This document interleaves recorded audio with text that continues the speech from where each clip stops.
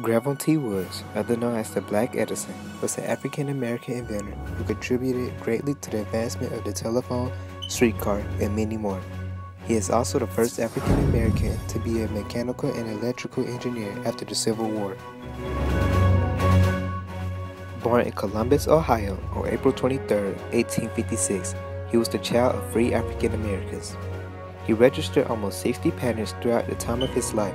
Some included a telephone transmitter, a trolley wheel, and a multiplex telegraph, over which he defeated a lawsuit by Thomas Edison.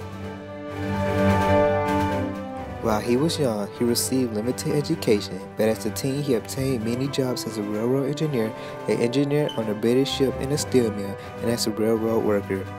He learned that engineering and electricity held the key to the future, as he took courses in those fields from 1876 to 1878 in New York City.